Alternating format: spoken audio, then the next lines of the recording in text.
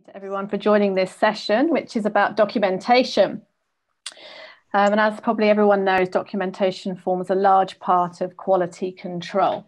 And it kind of goes without saying that basically if you don't write it down, then you might as well have not done it, which is why there's so much documentation in quality control. So I'd like to hand over now to our speaker, who's Jean Paul Assam Assam. So a big welcome to him.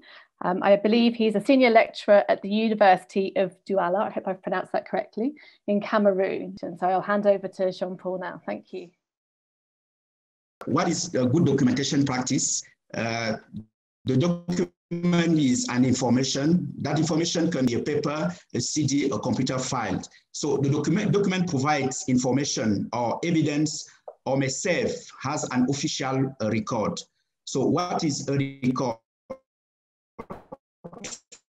A record is a document stating results achieved or provide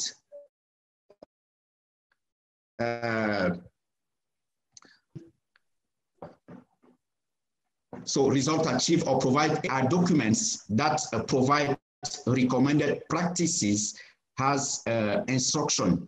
We have also a policy. We use the term policy in documentation is a plan or adopt course or principle of action intended to influence and determine the of an organization. We have also what we call procedure. We have an example, a standard operating procedure that are a document that we use to carry some activity or a process. Next.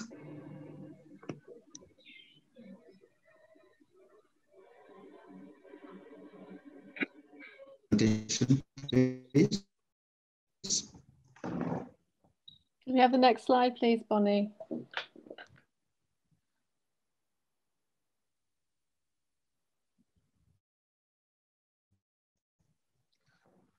Okay, practice. So a good documentation practice has to be legible, means that everyone should be able to read what is written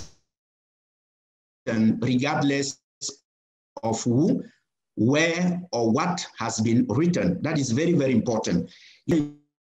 Information that is understood by all customers. He has also to be trustable who recorded the document, and he has to be contemporaneous. The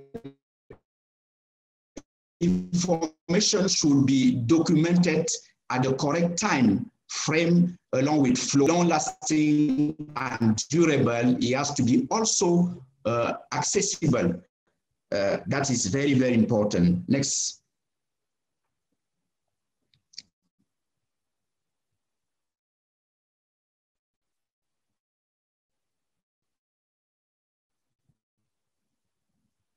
Now, the purpose, so it's very important to notice that the quality system,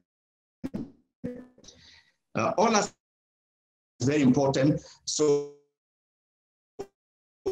sometimes we used to say what is not documented, important to have all the document, all the file documented, so to provide the basic guide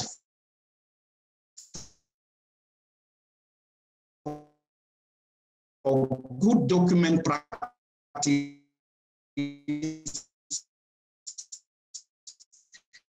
with variation or error verification, ensure documented evidence and audit trail of data for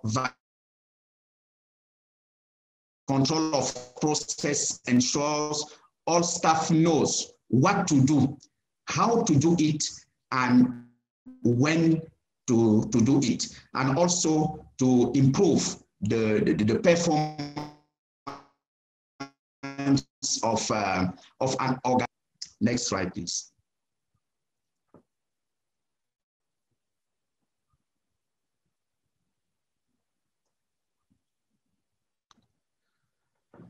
So now what are the essential documents required for quality management system? So we have so many. It's important to know those who are required for quality management system. We can have the quality or a quality policy. We can have we have the laboratory analytical plan, the laboratory reference standard, the laboratory notebook, the temperature chart, the equipment service and maintenance record. We have also the action and the preventive control record. These are some essential document required. Okay, next slide, please.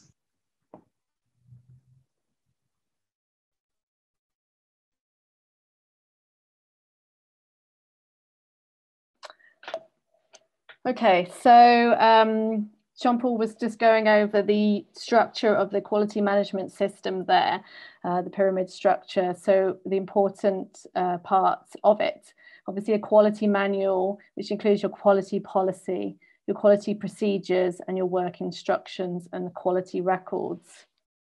Could I have the next slide, please?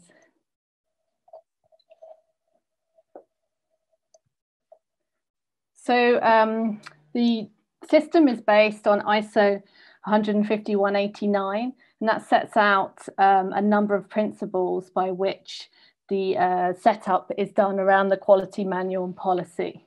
And that's such that the laboratory shall control documents required by the quality management system and ensure that the unintended use of obsolete documents is prevented. So having good document control ensures that. So for example, you don't want to end up with, say, a risk assessment that was done and is out of date and people are working by that, and new chemicals, for instance, have been introduced and they're not risk assessed, or an SOP that has changed. So the system controls the documentation. So all controlled documents must be identified. So they must have a title, a unique identifier on each page, the date of the current version and or the version number. So that controls and everyone knows which version that they're working to.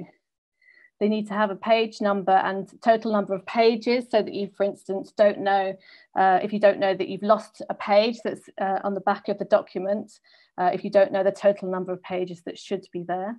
An authority of issue, so it's been signed off, it's not in a draft format. And then current authorized versions and their distribution should be identified by means of a master index list. So the department knows what documents that should be in the department, and documents aren't lost. For instance, somebody leaves, they don't have all of the documents on their computer, and then nobody knows what documents. So there should be a centralized master list index. Can I have the next slide, please? Okay, so this is an example of an SOP template that's used in Jean Paul's laboratory. And you can see that if you have a template such as this, it means that all this information is always captured and not forgotten, because lots of people will be writing these documents and then it's signed off and checked that everything's captured correctly. And I guess that's one of the good things. There's a lot of templates out there available. So if you're starting this kind of procedure in your laboratory, it's good to get examples from other laboratories and templates, so you're not completely starting from scratch.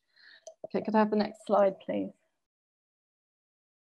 Okay, this is an example of an SOP template.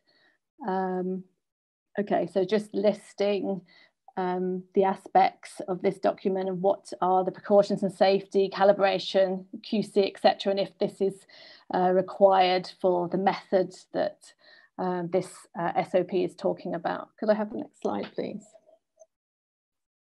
Okay, and this is an example from Jean Paul's lab of a document master list here.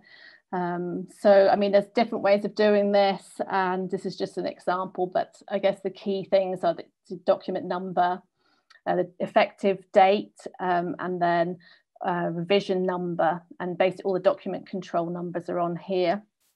And then all the different documents that are held in this laboratory that have been created, so they could be referred to. Could I get the next slide, please? Okay, this is just, I think, another example of a master list index. So if I could get the next slide, please. And again, next slide, please. Okay, document control process. So this is to approve documents for adequacy prior to issue by authorised staff. I think we've talked about importance of approval. Review and update documents as necessary. So you set a review date. So you decide what will be appropriate, and that will be based on what you decide in the laboratory. So it might be a year, or some documents might be 2 years, but you set that. And then if there are changes that happen during that period of time, then you may need to obviously do an update, and that will be documented, and it will become like a new version of that document.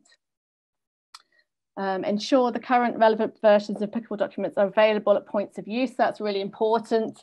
So this comes into archiving documents and ensuring, so you don't want loads of paper copies of documents hanging around. So it's good to have things online as much as possible, and then not print out lots of documents and have them, because it can mean that there are obsolete versions of documents that people are working from. But that's all about training of your lab staff to ensure that they know that a new version has been released. And if you document the places where that document is kept, and then everyone can refer to those.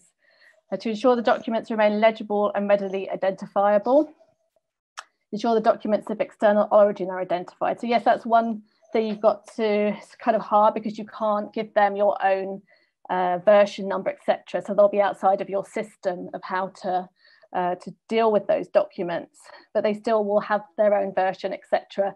So you need to document that within your documentation to say which version of that document that you're referring to, so that obviously as those policies in another organisation change, you are referring to the correct document.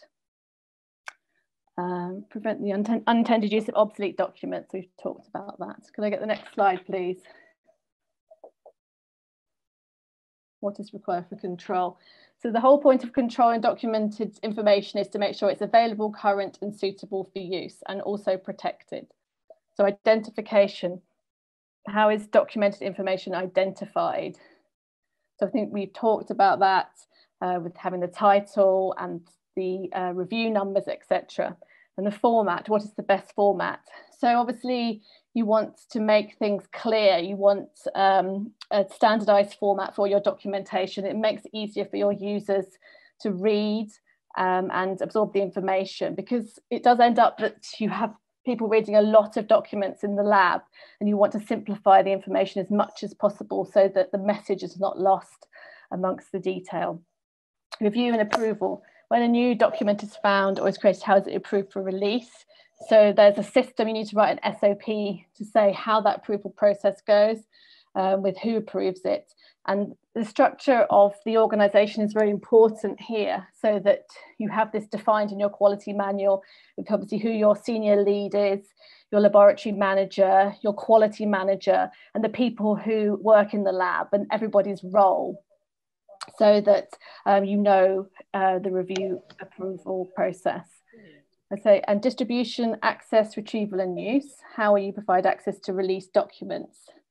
So we've talked a bit about trying to minimise the number of paper copies, but to ensure that people can have access. So for instance, you might have a shared drive and you give access to the relevant people on that drive so that they're able to get those documents. Could I get the next slide, please?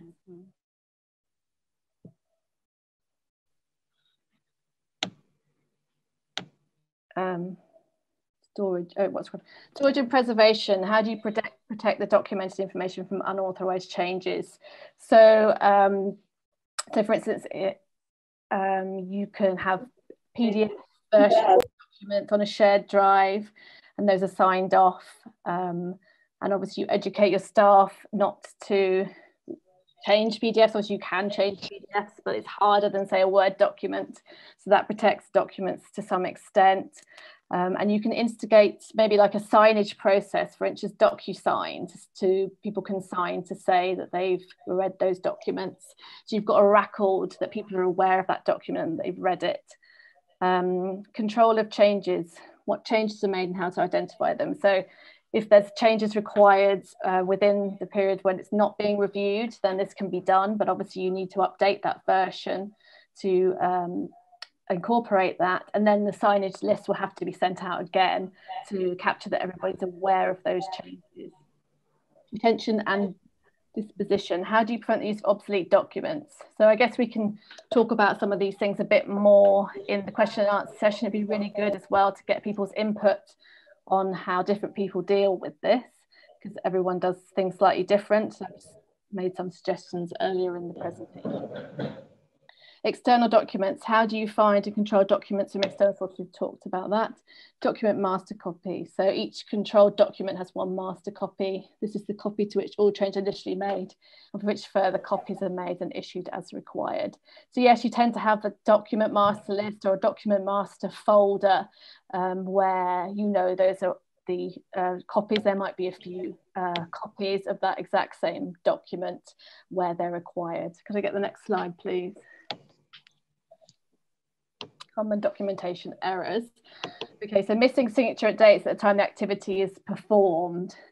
So yeah, so maybe somebody's written a draft document, they're waiting for someone to review it, and that activity has gone ahead. And that's not really okay, because obviously if you then issued results, for instance, in a clinical lab, and you can't go back, and that would be a non-conformance. So you would have to correct that afterwards, but those dates will never match up. So you then have to make some kind of non-conformance document and say how you resolve that, but then and learn from that process. The write over, I don't know what that means, but maybe it means crossing something out and writing on a document, but that's obviously not okay. So if something is changed, the document needs to be reviewed and then a new version issued. Non-uniform date and signature entry. Again, I think that's perhaps a procedure being undertaken before the document's been signed off. Writing a note that activity was performed on one day and signed off on another day. Okay, so that's perhaps somebody in a hurry in the lab. They haven't done an activity, they've done an activity, they didn't fill out the documentation, and they think, oh, I'll do it tomorrow. But that's not okay, because things get missed. It's really important to fill out documentation at the time that the activity is done. So blank spaces, again, perhaps there's partial information missing on a sample and someone knows they can go and cut it from the computer, but they think, oh, I'll do it later, and then it gets forgotten. Illegible writing, so not knowing what the number or the letter, etc. is. That can obviously lead to confusion between samples, and too many corrections. So this is filling out say a form in the laboratory while the sample's being processed. So better to print another form and to make sure that it's not really untidy, because no one can read it. Okay, could I get the next slide, please? Okay, principles of good documentation practice for compliance. So document bearing original signatures should never be destroyed. So that's about archiving. So when you write your quality manual, you put a whole section in there about archiving, and you describe how you will archive your documents. So what will happen to them when they obviously become obsolete? You don't destroy it, you always have to have a record so you can go back over time. So for instance, in a clinical trial, you can look at the whole history of the documentation covering that clinical trial, and anyone who comes in to audit you, so they might ask for that documentation. They might want to go right back through the history. So no document should be destroyed. Never falsify information. So if there's been something that happens, there should be like a no blame policy in the lab where you identify what's happened and you put into place a process to ensure it doesn't happen again, and that then involves training and moving forward from that. Never white out and cover up, use cover up tape. So yeah, so you can't do that. You can't sort of stick something over and then correct it. So I think, you know, the important thing is if something is corrected, it's initialed, and it's very clear that there was a mistake rather than trying to hide that. Never obliterate information or record, so I've spoken about that. Never overwrite a record, same thing, I think. Oh, well, I guess in your laboratory information management system, they tend to be created so you can't do that. So you can't, if you write in something and then you want to change it, there's like a record that's happened, a record of the original information. So for instance, if you entered somebody's date of birth incorrectly and you wanted to change that, it must be a record that's been changed, because otherwise it's more easy to change something accidentally, or data to be lost. So it's really, really important. And basically it's good to have some kind of system that speaks to these things, rather than say, for instance, an Excel spreadsheet where data can very easily be lost or written over. Never use pencil, because obviously it could be rubbed out and then written over easily. Blue or black ink is standard. So no spaces, lines are filled to be left blank, because it's not known then whether there was information that's been missed. So you can strike through to show that that information wasn't relevant for that sample, for instance. Never use symbols, ditto marks or arrows. So a lot of the filling out of documentation is very repetitive, but unfortunately, you just have to live with that and learn that system. Can I get the next slide, please? Benefits of good documentation. So build confidence in the LQS system.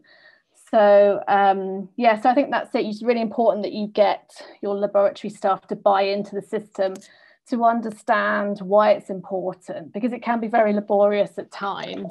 But I think if you've got your staff on board and they understand the importance of it and how it will improve the lab, they will buy into that system.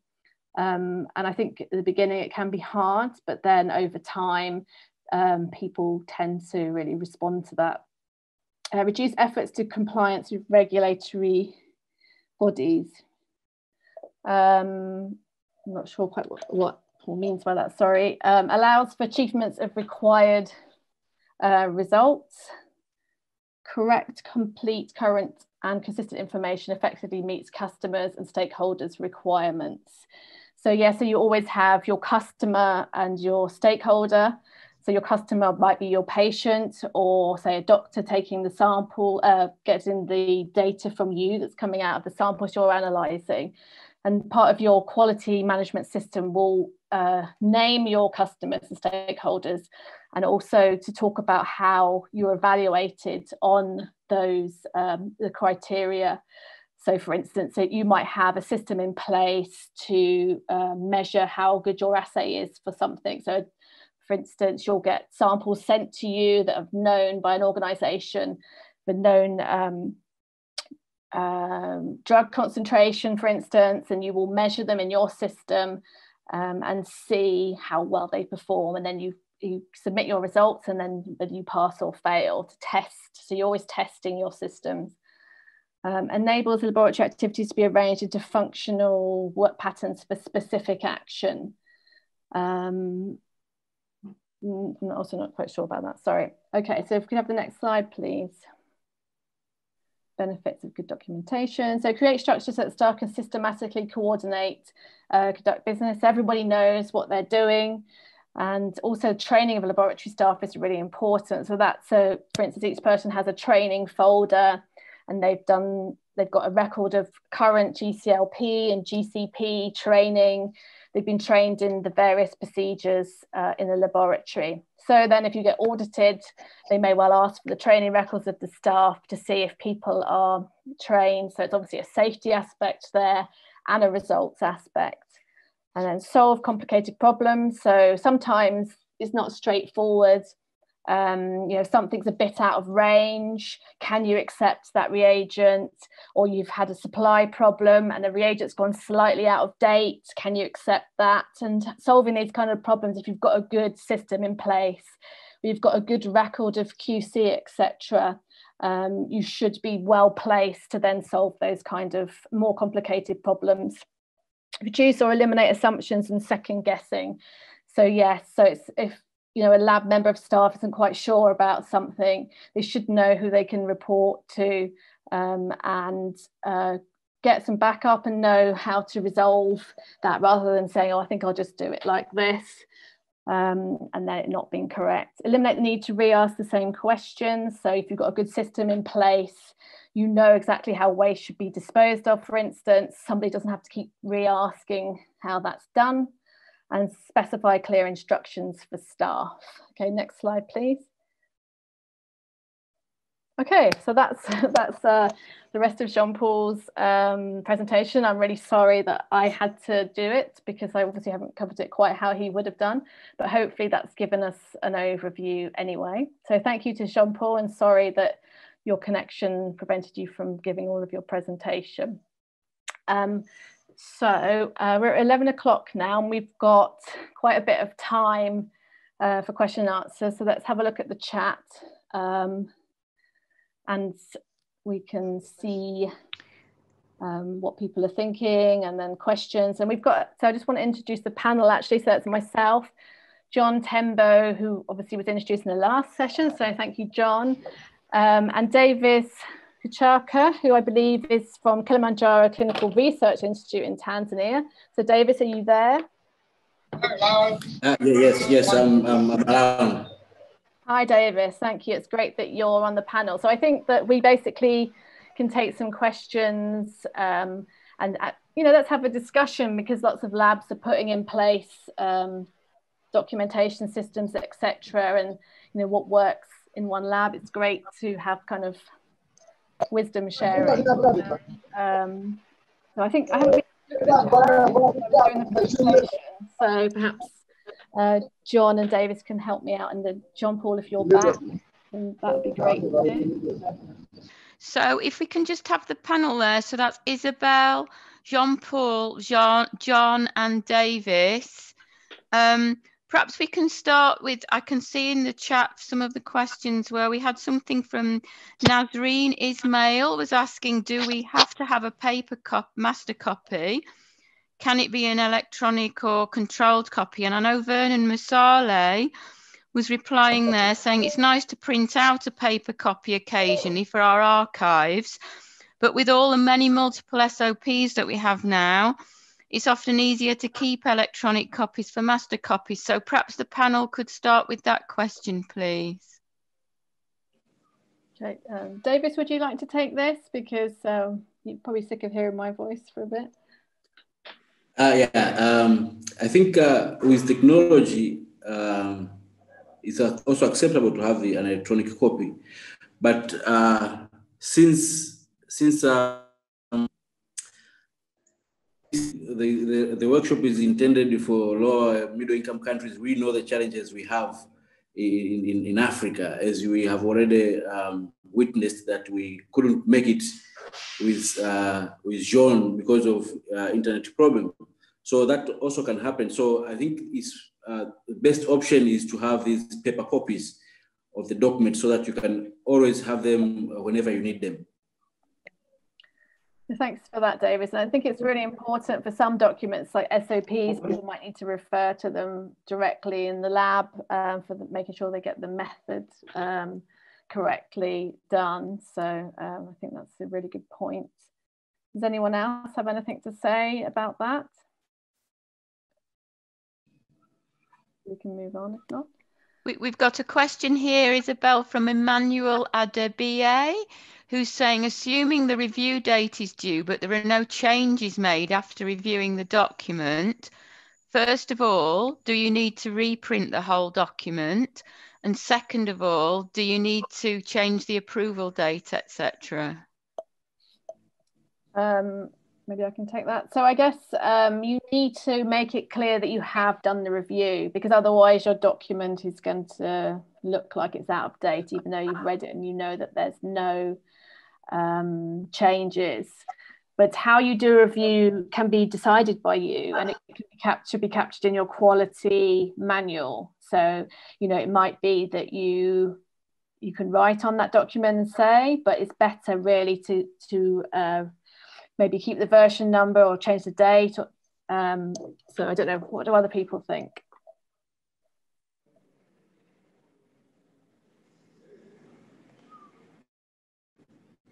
I think you are right, Isabel.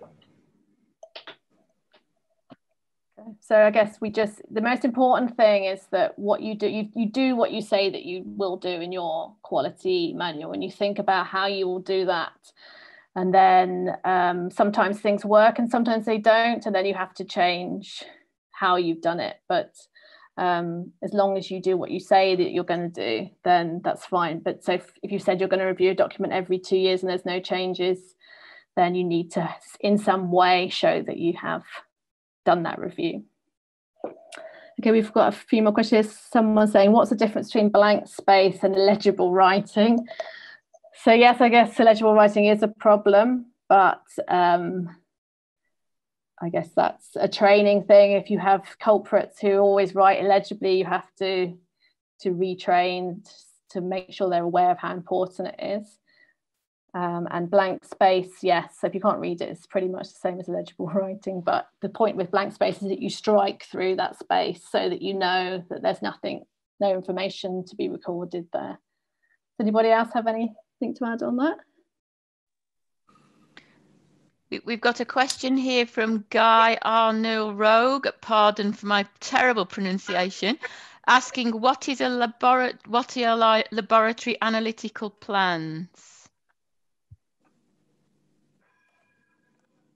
Okay, does someone else want to take that? John, do you want to take that? So.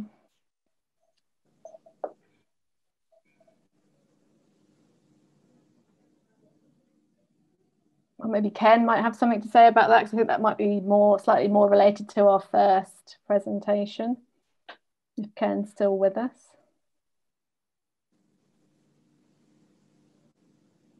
Okay, thank you. The analytical plan, when the study is going to be done, you have the document, that document how the process is going to be done.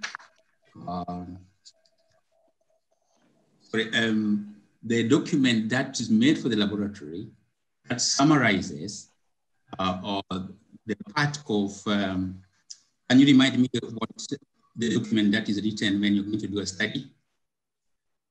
The document that you're going to do a study. If you're going to do a study, we have a protocol. So if you have a protocol is huge. There's a lot of content in the protocol. So it's called, the protocol contains what is going to be done in the pharmacy, what's going to be done at the field, at the clinical sites, the data management, so many things at the laboratory. So we cannot use this protocol in the laboratory. So instead of taking the whole protocol, okay, we'll still read it in the laboratory. So instead of taking the protocol in the laboratory, we take the part of the protocol that is relevant to the laboratory. And that is what we call analytical plan. So you write it in details. It's all the details, all the procedures, and the intention of what we're going to do in the laboratory that was captured in brief in the protocol is put in detail in the analytical plan. So we call it laboratory analytical plan. And some places they call it LOM, laboratory operational plan. So laboratory operational plan is the same as laboratory analytical plan. So you entails all the people who are going to be involved should be included there.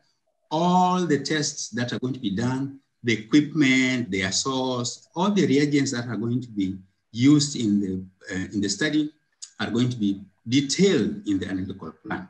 So that's what we call laboratory analytical plan. Some people call it laboratory operational plan. Okay, thank you for that, Ken. That's great. So we've got a few more questions here. Someone's saying, which is the best way to manage a master list in cases where different sets of documents have varying review dates? So I guess you're going to have to update your master list copy each time when you change a document, if you've got your review dates on that document. So one thing that you can try and do when you're, so for instance, when you're referring to other documents in your, so for instance, an SOP, if you're referring to a risk assessment, it's good not to refer to a specific version number, because what it means is that when that risk assessment version 3, for instance, goes out of date, that it makes all of your other documents out of date. So if you just refer to that, the master number of that document, and it will then always, that document will always stay in date.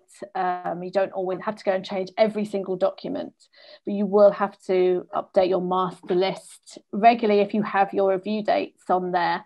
But I guess you don't necessarily have to have your review dates on your master list document. You can control your dates in a different way that you choose. For instance, you may choose a different way of controlling your date changes, so you don't always have to update that. But it's just about deciding what works for you. I don't know if anyone else has anything to add to that.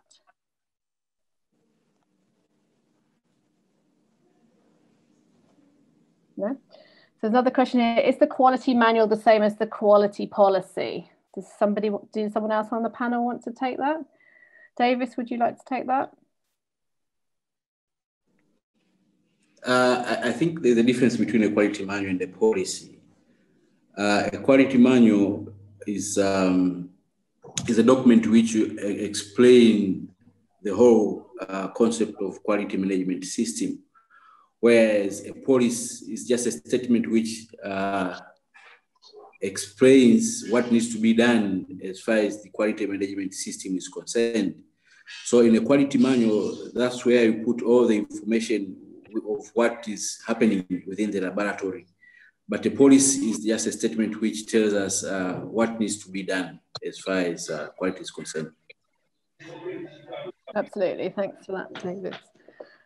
Okay, so we have a question. Hi, how is the electronic data managed? So I guess you have to decide that in your lab. I think Jean Paul might be back on, so I don't know if Jean Paul wants to take that.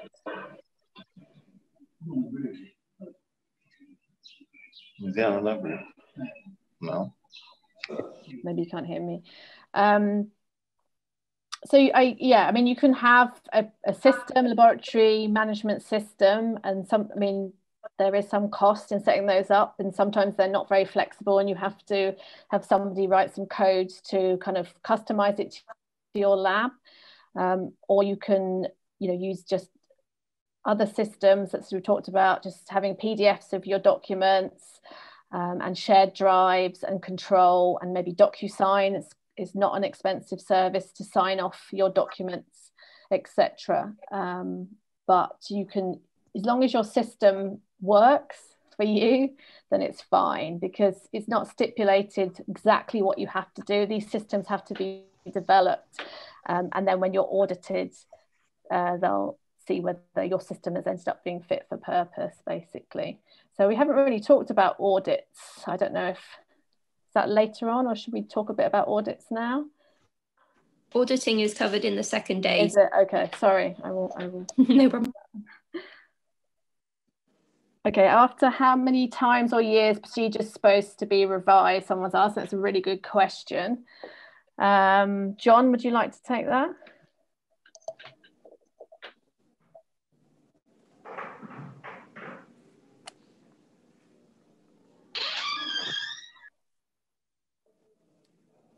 I don't know if John's there. Okay, I can take that otherwise. So, I mean, basically you decide. There will be a recommendation, and perhaps if you look at other labs and see what they do, and then adopt something. So it'll be usually somewhere between 1 and 2 years, depending on the document, of how but you have to do what you say you're going to do. So if you say that you're going to review your risk assessments every year, then you have to do it. But it doesn't mean that you say, well, I'm not going to review my risk assessments for 5 years, because I don't want to have to do that, because it has to be realistic. So generally it's somewhere between about 1 or 2 years that you'd expect to review that document. And your policies might be so every 2 years, and your risk assessments every 1 year.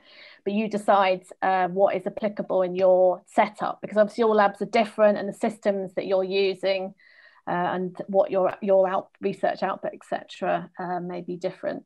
I think that's true. Correct me if I'm wrong, but Isabel, just while we're looking at some more questions as well, just to remind everybody, we're going to be putting some templates of those sort of documents on the knowledge sharing hub, and we'll put the link to that up later on in the chat for everyone. Thanks. Yeah, and I think, you know, labs tend to be pretty generous about sharing their documents, and then you can adapt them as well to your setup. And if you look on the internet, there's really good examples of what should go, for instance, into your quality manual and into your quality policy. And each area that needs to be covered is not always obvious. So it's nice to have that checklist. So when you're writing that document, you know, do have a look, because there's some really good stuff out there that will inform you and help you write those kind of documents.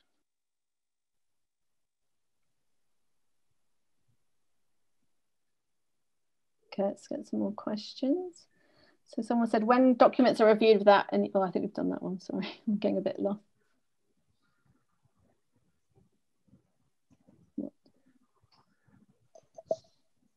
So someone's asking here, Isabel, do we need to change the version of the master list when we add a new SOP to it?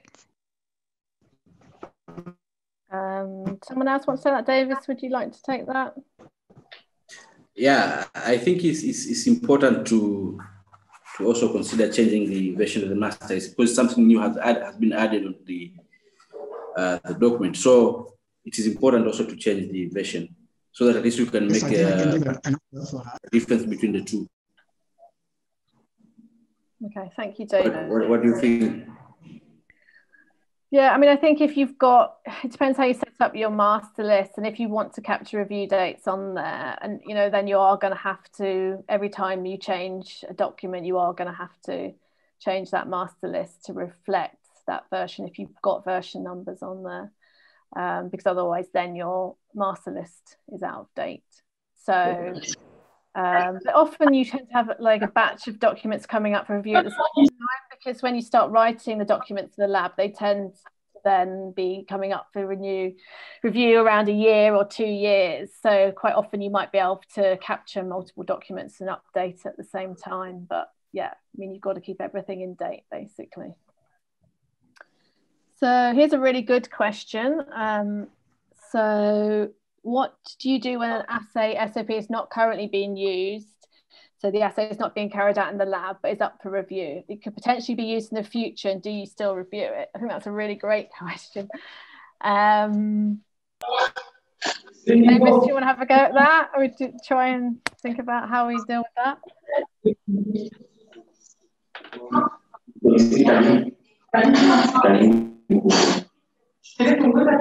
Sorry, if you're not speaking, please can you mute your microphone, so we're getting a bit of background noise.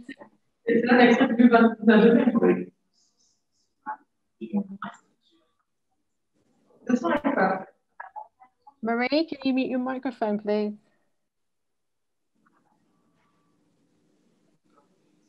Okay, Davis, do you want to have a go at that question? Can you repeat that? So if there's a review due on a document that you're not currently using, say a method, an SOP, is up for review, do you need to review it? If you're going to potentially use it in the future, should you still review it at that time if no one's using that method in the lab at the moment?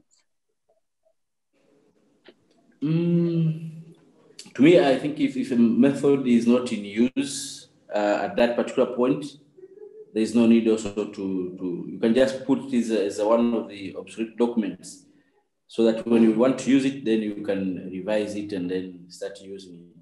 Because what the essence of reviewing a document which you are not using it?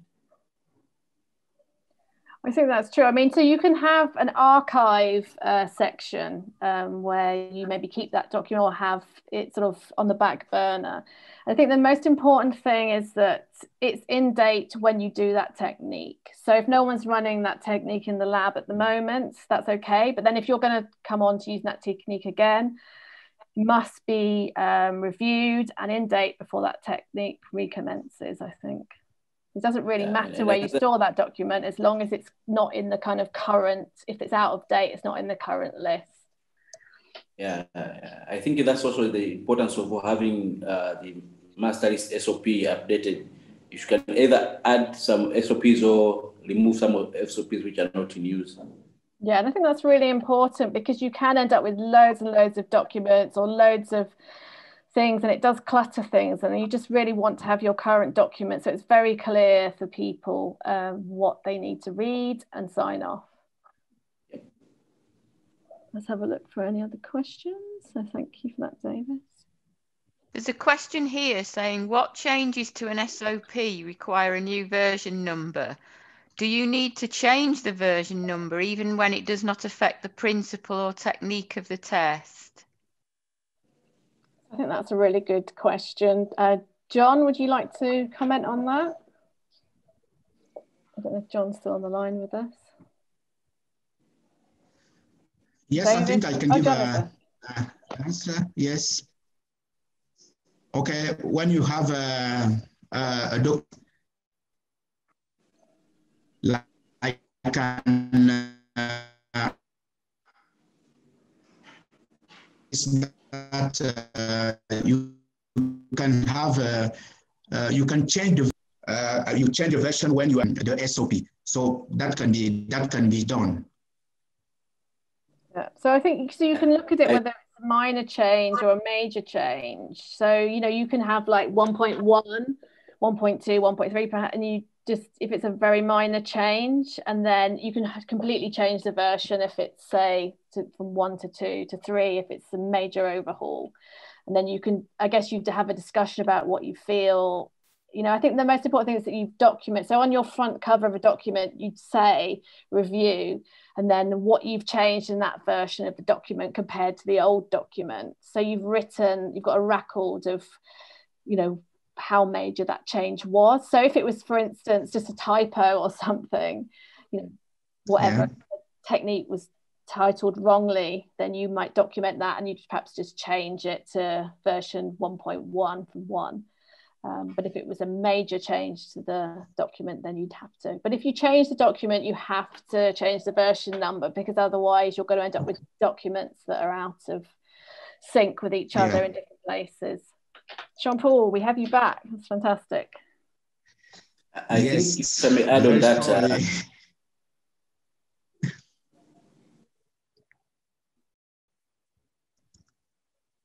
Okay, so someone's asked, what's the advisable period of reviewing documents? I think we've covered that.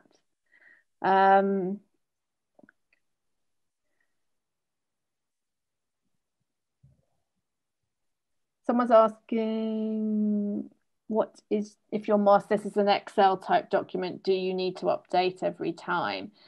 I think you have to be really careful with Excel because there's no record of the changes that have been made.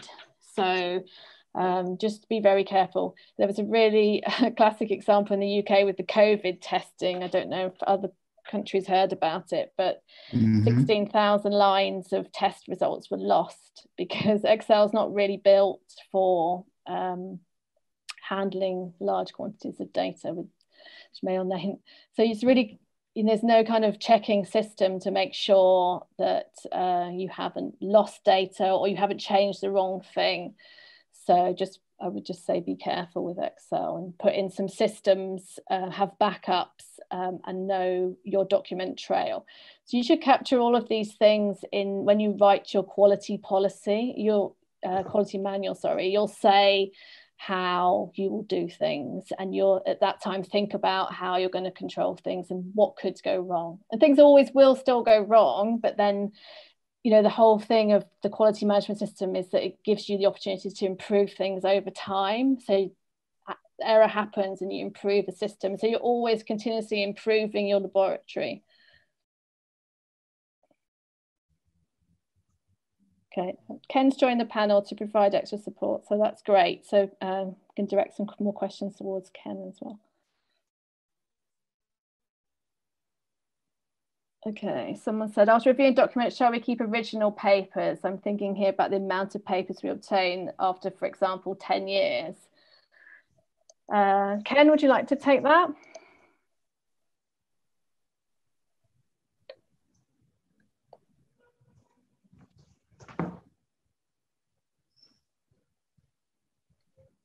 I don't know if Ken's there. Jean Paul, would you like to take that? Sorry. I was mute. You're talking to yourself. No problem. What's the question? Is it for it's the question about, obviously, if you're reviewing lots of documents and how long to keep the originals for, because you can end up with stashes of documents from like 10 years ago, etc. How long, what's the requirement, how long to keep those documents? I think at some point, if there are documents that are no longer in use, you put them in the So if they are obsolete, you no longer need to keep them. You can keep them in a separate file, or and if you don't find them of no use, you can actually trash them and get rid of them. But there are some that need to go to archives. You need to take them to the archive, because at some point they'll be referred back to. If there is maybe an audit that's coming after 10 years and somebody wants to see how was it done, so they need to go to the archives. They can be put in an obsolete file and archived. Yeah, I mean, I think there's specific rules on clinical trials for how long documents need to be held for. So, for instance, if you've got lab records of tests and everything that's carried out, but I don't exactly know the answer to that. Someone else probably does. I think it could be 10 years. I don't know. Does anyone else know? I think clinical trials are a bit different as well. It depends on the study. The study will specify how many years the documents need to be kept. There are studies that require the documents to be kept for 15 years. I work for a study that requires study materials to be kept for 30 years. And so it becomes the responsibility of the sponsor, the person, the sponsoring of the study, to take care of the rest of the material for the next 30 years. So the trial site needs to give them back to the sponsoring organization to keep the documents or the materials. Great, thanks. So basically, check. If I may add on that. Hi, David. Yeah, so I think when it comes to those issues, it also depends on the local laws and regulations. Sometimes you have your study saying maybe you have to keep the documents for 5 years, but the local regulation says maybe 10 years.